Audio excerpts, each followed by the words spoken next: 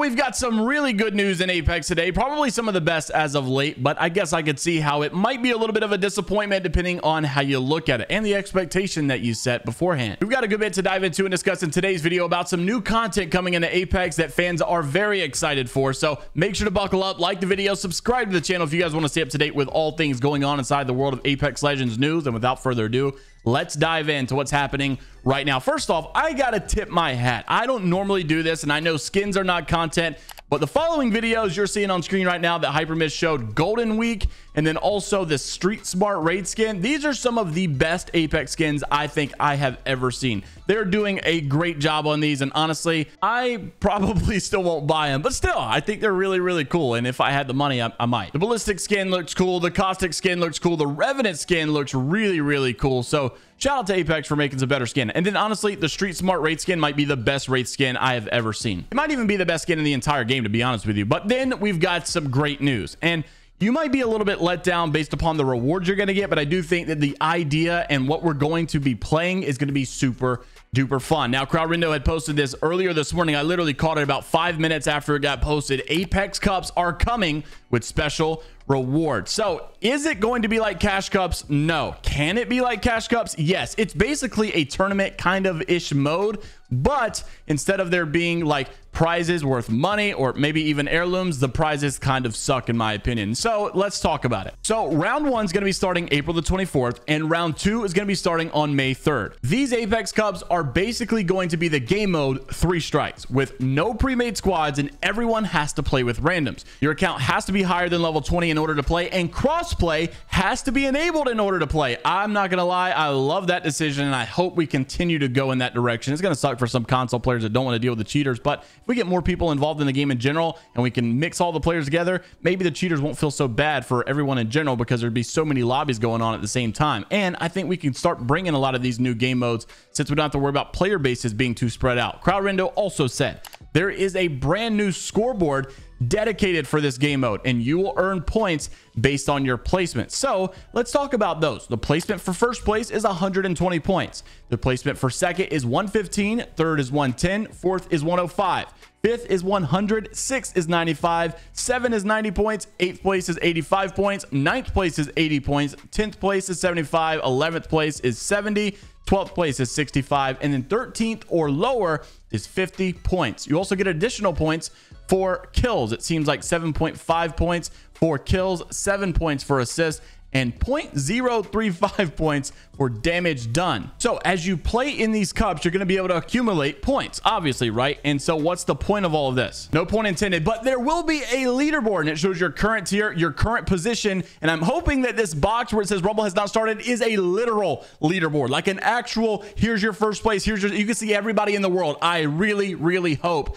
that that's the way that we go. Now, what are these badges? Well, I gotta say, here's where the disappointment starts to creep in. Yes, the first place is just going to simply be a badge for the top 100%. Everybody that participates will just get a badge, right? No big surprise there. Top 75% is battle pass stars. I guess kind of cool. Top 50% is a stat tracker. Top 20% is a mastiff skin, and top 100 is a badge. So if you outperform literally almost the entire world and you're amongst the top 100 players in this mode, then you get a badge. Now, I will say the badge looks kind of cool, but I don't really know if that's a proper gift, and I wonder if this is just a test run before they might start doing bigger prizes. I really hope so, like maybe heirlooms, or honestly, I would really love to see some cash cups where you do like maybe $5,000 tournaments or something. But the good news is there are more things to break down in this. Crowd Rindo had said every round does have its own prize tracker. Some of them require you to be in the top 100, but the round 1 rewards are basically a participant badge, 10 battle pass stars, 3 strikes trackers, shadow pack epic mastiff skin, and the assault round 1 top 100 competitor badge. Then round 2 rewards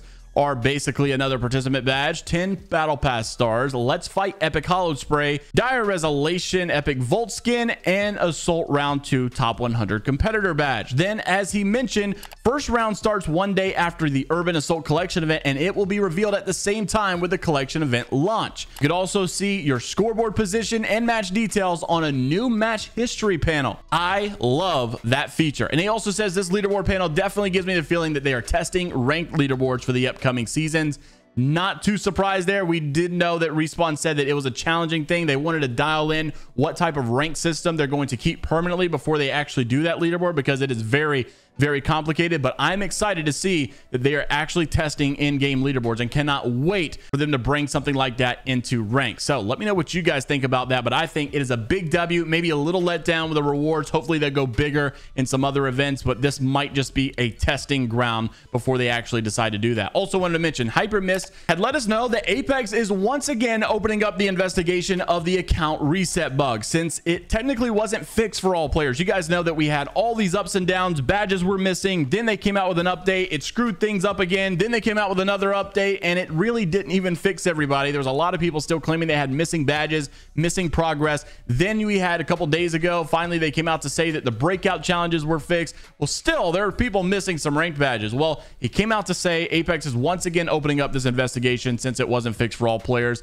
Fix for missing season 4/5 rank badges is also in progress. And I will say there is never a time where these rank badges are more deserved to the players that earned them, considering the current state of rank is another topic going on Reddit that many people are discussing, because honestly, we have been in some type of a crap show for quite some time with all of the issues going on with cheaters and you name it. I mean, this is one of just many in the last couple of hours. Miserable Homework 9 on Reddit. I started playing season 12. Since season 15, I've been able to make it to diamond with some challenges, but been achievable every season since. Season 20 split 1, I got a diamond 3, but this split, something feels incredibly difficult. I was 100 away from plat 2, and now I've fallen to demotion protection for platinum. My theory is that when Respawn made their update for rank involving the maximum amount of tiers a group can play, that now all my gold platinum lobbies are full of these cheaters. I've also had games where my ping will out of nowhere increase to 120 or 150 ping for like a minute and then go back to normal. Is this potential an exploit or cheat as well? Right now, I do not find ranked enjoyable whatsoever. It just feels impossible to play. Anyone else feeling the same about this rank?